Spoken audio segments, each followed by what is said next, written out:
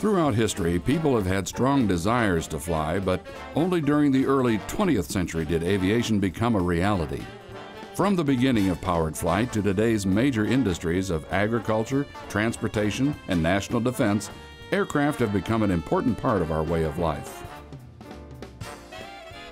The first time a plane was utilized for agricultural purposes was in 1921, when two United States Army pilots applied insecticide to Ohio's catalpa trees, which were infested with moths. These trees were used to make the telephone and telegraph poles that were being installed across the country.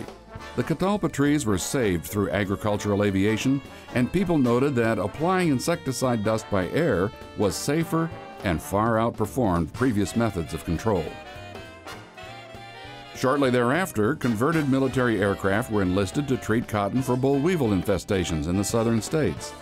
This treatment also proved to be successful, and the use of aircraft in agriculture gradually spread west across the Great Plains and the coastal valleys.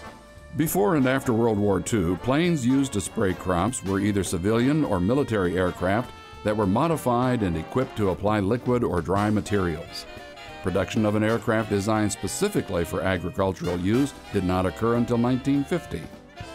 In the early days, aerial applicators were known as crop dusters because they worked with dry chemicals. The crop dusters of yesterday are known as agricultural pilots, ag aviators, or aerial applicators today because they apply mostly liquid products to control pests and diseases, fight forest fires, and provide nutrients for American agriculture.